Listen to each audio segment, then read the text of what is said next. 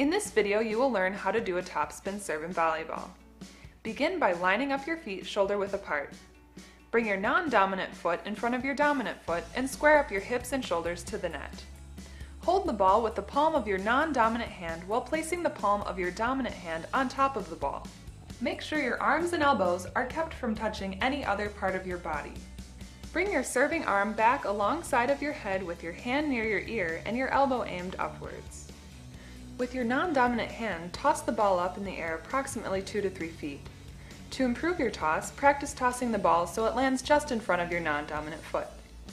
The toss is important as you want your arm movement to be streamlined toward the net. To serve, take a step forward with your non-dominant foot. Then, hit the bottom portion of the ball with your dominant palm. The spin placed on the ball by the striking motion will cause it to travel not only farther, but higher. Make sure to keep your wrist straight. Your hand should be open and firm. Drop your wrist forward after striking the ball. A topspin serve is a great serve to catch the opponent off guard. The topspin is especially useful when a regular overhand serve is not effective. It is more difficult for the other team to return because of the extra spin.